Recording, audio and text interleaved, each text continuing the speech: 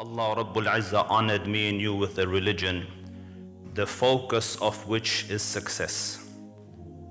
Like the focus of the entire religion is success. You can't deny that. Anytime 5 times a day you hear the screamer or the mu'adhin call at the top of his lungs, Hayya ala al-falah, come towards success, you can't deny that the entirety of religion is focused upon success. There's not another system on the face of this earth in which someone comes out 5 times a day to tell you, come to success. Move towards success. And if you study at depth every aspect of the deen, it is designed to make you successful, as our Shaykh said, Umar al-Banna, not only in the akhirah, but successful in this life and in the next. I will give certain examples. Psychologists say that the most productive emotion is the emotion of gratitude. You know, if in your heart you feel grateful, you will be very productive. You will be at the top of your game. You will be at your best. And successful people, as in people who are the heads of industry and who are CEOs and entrepreneurs, you know, successful by the definitions of man, they are people who will go to sleep and then wake up, and then before they wake up, the system is to kind of keep your eyes closed, and for the first couple of minutes you just remember the favors that is in your life. You know, you go, thank God my eyes work, my body is working, Alhamdulillah I am alive, look I have a bed, oh my God I have a blanket, there's a roof over me. Do you understand me? And as you go through this, it sets the tone for your day. And it's a tone of gratitude which builds success. Now they have discovered this now, you know, in the 2000s, to be grateful. Now let's look at your deen and the deen of Muhammad alayhi afdal salatu wa atammu taslim. When the Rasul was alive, it was in the desert. Now the desert is very hot. The water is very scarce. With limited water, food is very scarce. With limited food, you're hungry, wealth is very scarce. And when the people from Mecca migrated to Medina, there wasn't much shelter either, because, and you see the Ashab al-Sufa, they used to be sitting, you know, sleeping outside. So, yet the Prophet taught these people with such little physical wealth that before you wake up, or as you wake up, you say, Alhamdulillahi alladhi ahyana ba'da ma amatana wa ilayhi nushur. Thank you, Ya Rabb, for giving me life after having taken it from me last night. Into you is my return. And you say it in Arabic, but you don't know its meaning. Your mom and dad taught you, and most of you don't even say it. I can vouch for you. But they were Arabs, you see. They spoke in their own language. So to him, it was, thank you, Ya Rabb, for giving me life again. Not just wealth, life again. Can you imagine what it did to his psyche? And then he goes to the bathroom, he finishes. What does he say? Alhamdulillah, thank you, Ya Rab, for taking away the filth from me. He eats, Alhamdulillah. He drinks, Alhamdulillah. His whole life was gratitude. And psychologists say to be at the top of your game, as in be a more successful version of yourself, you need to be grateful. Do you see when I tell you that the deen was designed to make you successful? Only you have. And have a look at this. I studied the life of successful according to, you know, human definitions. You know, heads of industry, entrepreneurs, leaders of big institutions, prime ministers. I searched and researched their lives, and I found certain traits. You know, they are all early risers. They wake up very early, all of them, almost unanimous. They wake, I read, you know, between 4 o'clock and 6 o'clock is their wake up time, although work starts at 9. Yet they wake up early. So what do? They don't answer emails. They wake up and they meditate, or they read what they call motivational texts to inspire them for the rest of the day, to pick them up. And what do you do, or what did the deen prescribe for you to do in the morning?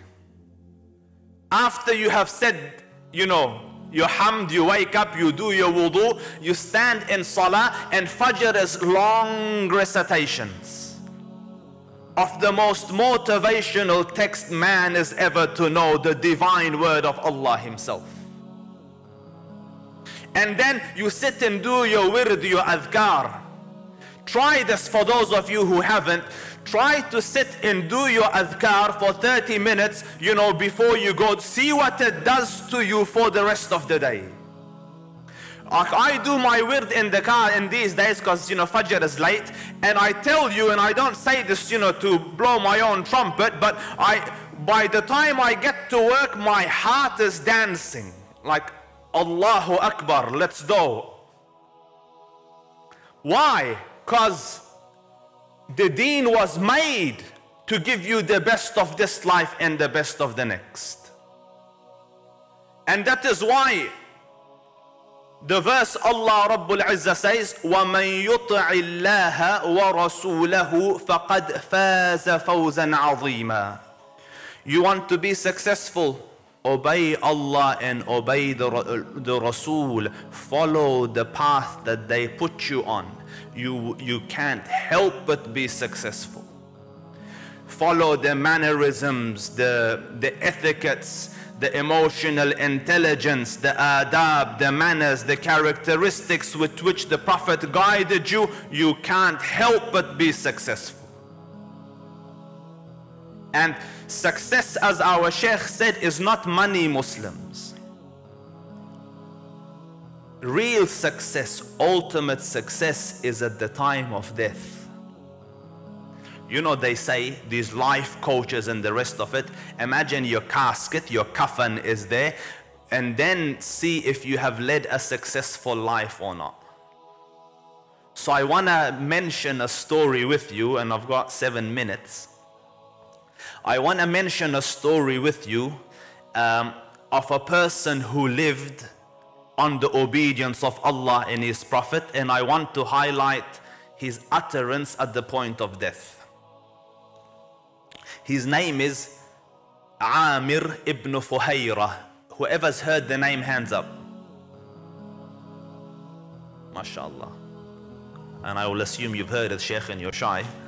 So we've got 3 people in the audience. Amir ibn Fuhayra was the freed slave of Abu Bakr as-Siddiq.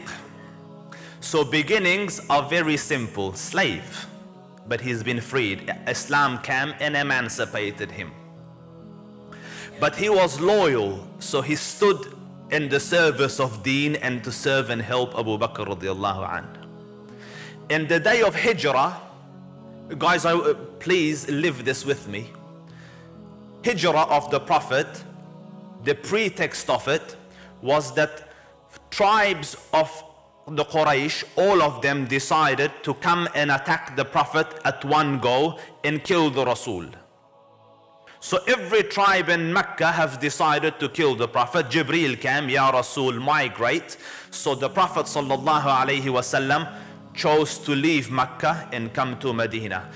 You would imagine that when a whole society wants to kill someone, it's a scary time to be alive. But Amr ibn Fuhayra in this difficult moment stood firm.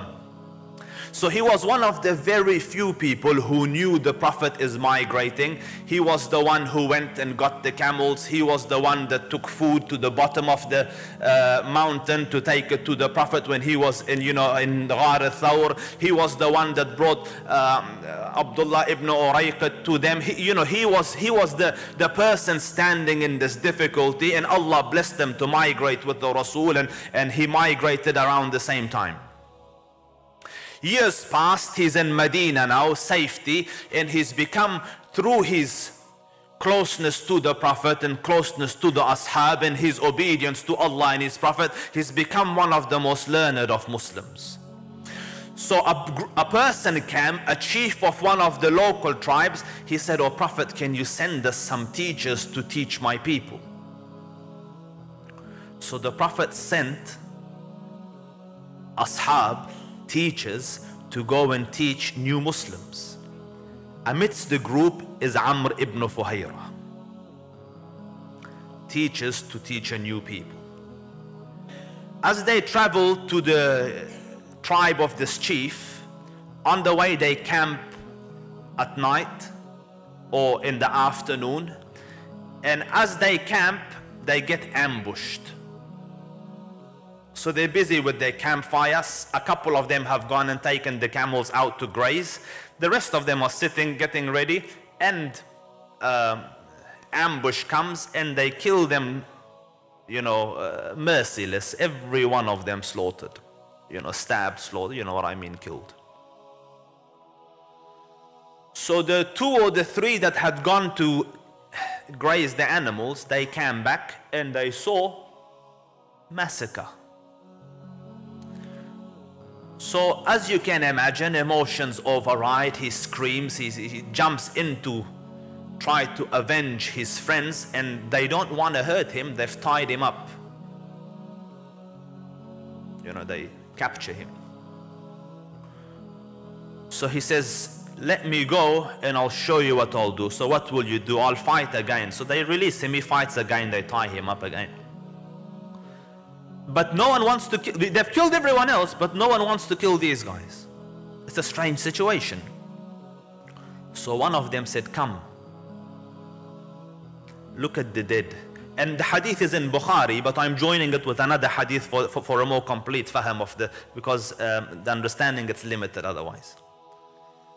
So he came and looked at all the slain Muslims, and can you imagine, these are your brothers in Islam taught brotherhood, so he's crying obviously, and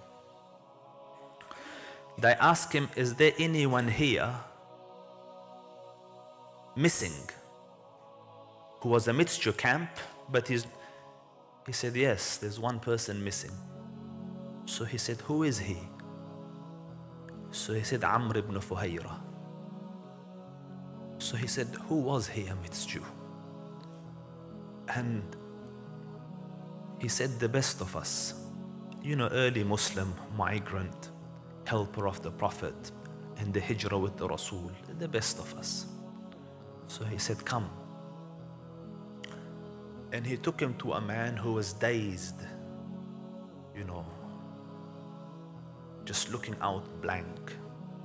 His name is Jabbar, not Muslim. He says, "This is Jabbar." Jabbar, tell him what happened. So Jabbar said, "I came from behind him, behind Amr ibn Fuhayra, and I got my spear and I dug it in his back, and the blade came out of his front." The normal reaction you would anticipate is, a scream, agony. So he went, and he looked, and he saw blade has come out, and he put his hand under it in blood, and then he smiles and he says, "Fuztu wa Rabbul Kaaba. I succeeded by the Lord of the Kaaba."